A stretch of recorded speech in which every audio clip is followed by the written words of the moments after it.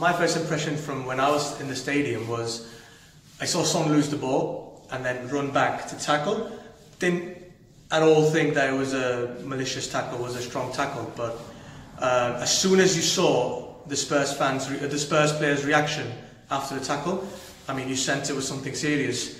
When I went back home, saw the highlights. You know, the tackle wasn't a career-ending tackle. It was more of a tackle from behind, and his foot got stuck between Aurier and Son's legs.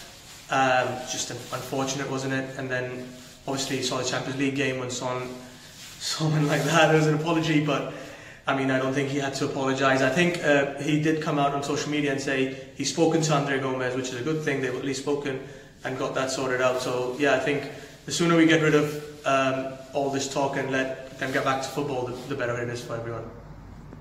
Hi, I'm Tony, and I'm an Evertonian, and I think it's unfortunate that it happened, but it does happen. It is a contact sport. I really hope he gets better soon. Is it a red card? Well, it says it was, so yeah, I say it is. But I just hope he gets better soon, because we will miss him in the team. Hi, my name's Joe. I'm an Everton fan, and I was at the game watching Everton vs Tottenham Hotspur. I'm not going to lie, I don't think it was a red card. It was simply an accident that happened. It's a contact sport, and these things will happen in football.